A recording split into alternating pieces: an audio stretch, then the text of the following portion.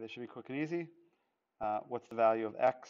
What we need to do here is we need to think about the side splitter theorem corollary, which says that if you have several parallel lines and you have transversals cutting through them, then you're going to get proportional segments within each particular transversal. So how does that help us here? Well, we can set up a proportion then that 24 is to x as 36 is to 12. Okay, so you can say 24 over x equals 36 over 12.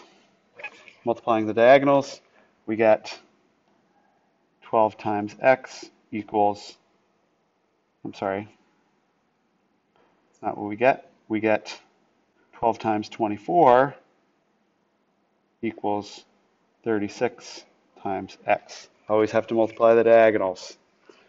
And I'm going to write what we get as a result up here, 288.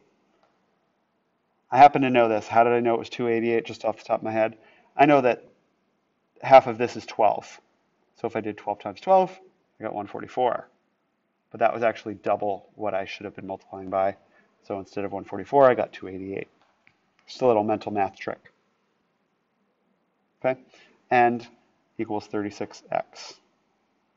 Now we've got to divide both sides by the coefficient to find out what x is. And we're going to find out that x is equal to, notice this, if I was to write this as a division problem, 288 into 36, I'd say 36 doesn't go into 2, 2 is not big enough. It doesn't even go into 28, 28 is not big enough. It's got to go into the whole thing. So now I say, all right, well, if it's got to go into the whole thing, I'm just going to guess and check what it is.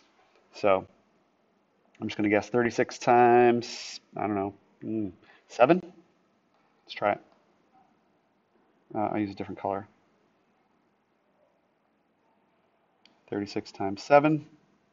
And in fact, I'm going to do this. I know a little clue here. I don't know that it's actually going to be a whole number, but see how the number here is 288? It's got an 8 in the ones place.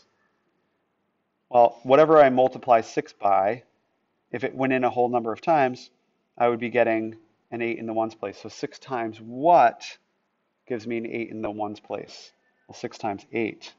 So I'm going to change my guess to that. Okay, 36 times 8, because then 8 times 6 is 48. Carry the 4. 8 times 3 is 24. Plus 4 is 28. And that is our 288. So it was 36. 36 times 8 is 288. So 288 divided by 36 is 8. And that's the answer.